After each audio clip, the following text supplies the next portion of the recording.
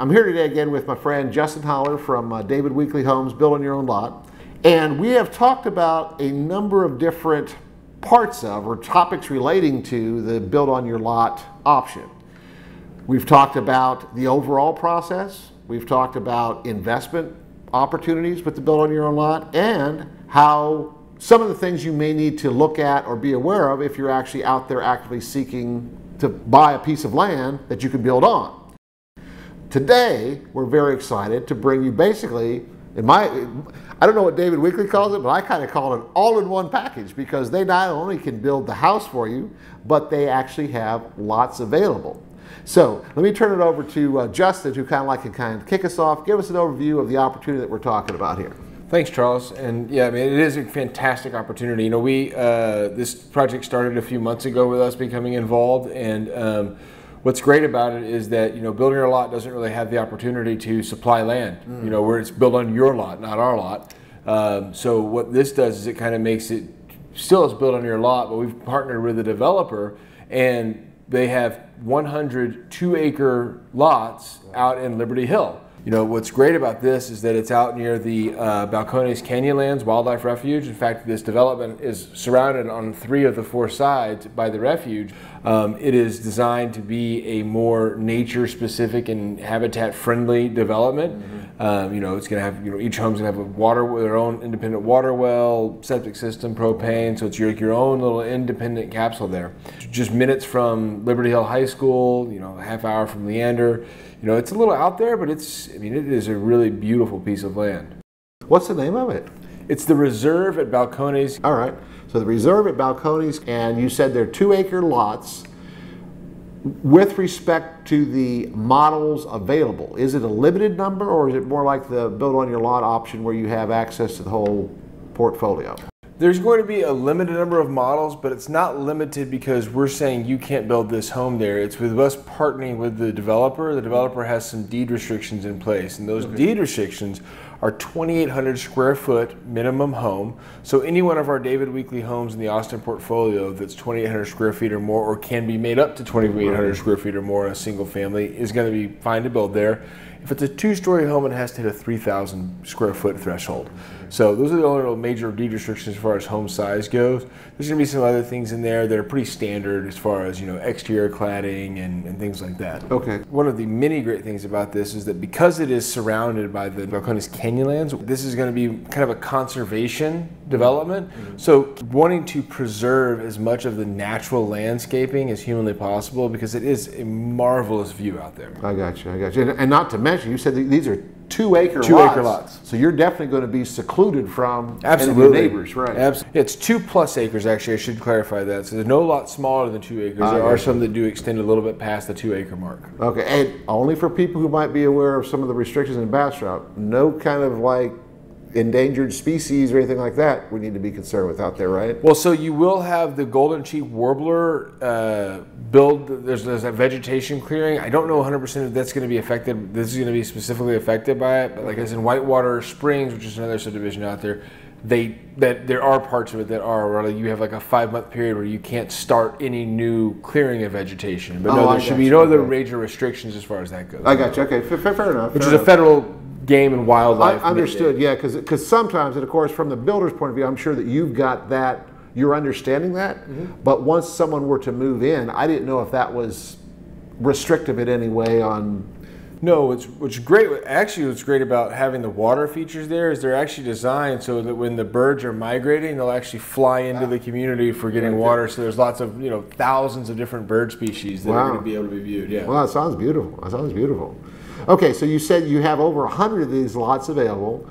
Once someone were to make the decision that they wanted to pursue this, I'm assuming, again, maybe that's where I'm going, is kind of like walk us through the process. Because I know that we talked about, on Build on Your Lot, it's pretty much go find a lot and then come back to me, right? Then we'll start. In this case, you've already got the lot. What's interesting about this, and can I answer that question in a roundabout way, I think, that what I found most of what I hear is that anyone right now, people that are looking for dripping springs or looking, in Liberty Hill, we have a community out there in Liberty Hill, Rancho Santa Fe, like, man, I wish I would have gotten on this a little bit earlier. Man, I wish I would have gotten on this before the prices jumped. This is that opportunity. So right now, you know, we're selling at about $125,000 an acre in this community.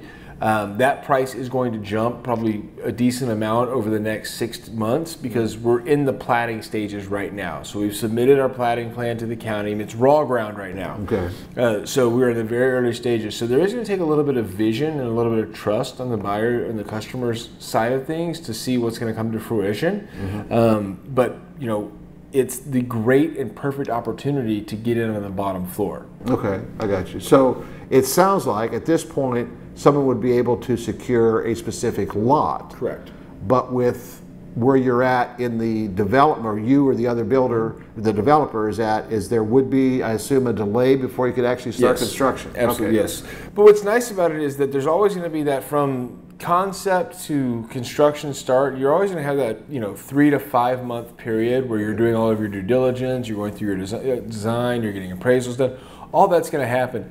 So we can still start our process on this. You know, we probably wouldn't start this till, I'd say, you know, mid-June on our process because we want to make sure that our plat's approved. Right now what we're doing is we're taking interested customers out there and we're giving them a tour of the property, letting them see the rolling hills, showing them where lots would be staked out, letting them get an idea of what it would be like to wake up in the morning and step out on your front or back porch and take a look at this beautiful view.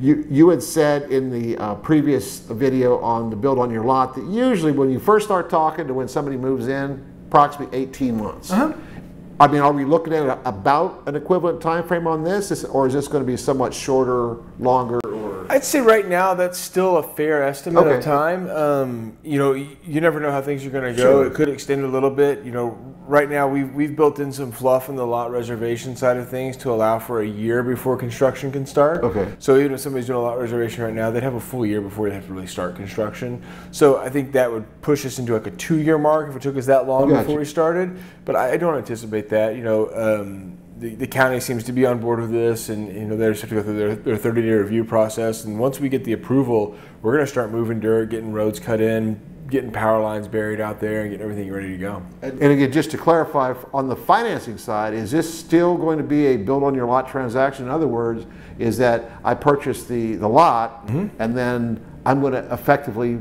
pay for the construction. So it's not like I'm putting a deposit down and then buying a house a year completed. I'm financing the construction of that house. Correct, and it's very interesting because right now you have this lot reservation, which basically is you putting a down payment on the lot. Oh, okay. So you're not going through any financing purchases right now. I mean, you'd want to have a pre-approval on a certain purchase price, but simply because these lots haven't been approved by the county and it's not 100% intact, we can only do a lot reservation right now. I understand. Once we have the lots approved and everything's surveyed and staked out ready to go, then we can move forward to the process of them actually closing on the land and going through and finishing up our process.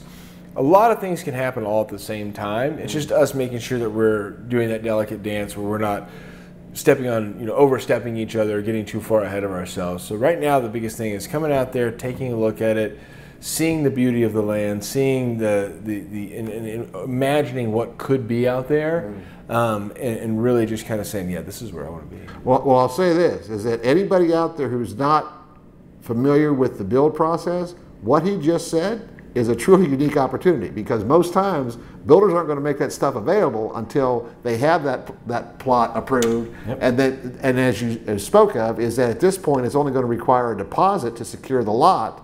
So again, the amount of money that would be required on the front end is going to be substantially less than it would be if you wait until all of these approvals are done. What's really great about this is that while it's situated there in Liberty Hill, it actually is a little bit kind of not on the main road. It's a little bit off of the beaten path, which gives you a little bit more privacy and seclusion out there. I mean, it definitely sounds like this is one of the huge kind of like selling points or advantages of an opportunity like this. It's not like you're right in the middle of or close to the shopping center where you have a lot of that excess traffic.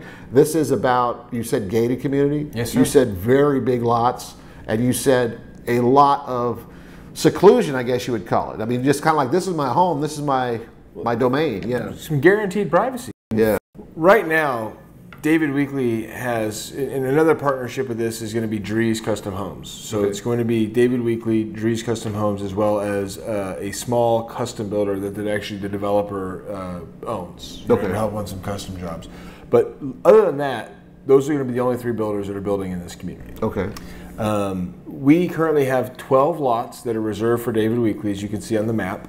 There are 3 lots that are already sold, and then the Drees lots are going to be the one that are in yellow on the map. Okay. Now these are not hardline. These are just our initial swipe and what we picked up. Let's say that, you know, lot 4 is one that we have reserved, but you actually want lot 7, which we don't have reserved. It's a quick phone call for me to make to the developer saying, hey, I'll change my lot 4 reservation to lot 7, and then I've got a person who wants it. You know, it's real nice and real fluid right now. We have a lot of input as far as some of the deed restrictions and things like that go. The floor plan square footage and things like that aren't going to be changed, but you know, there are some minor tweaks here and there that we can absolutely make. But so far, I mean, I think it's a great, friendly community that is really going to be, I mean, I don't think there's going to be anything like it out there.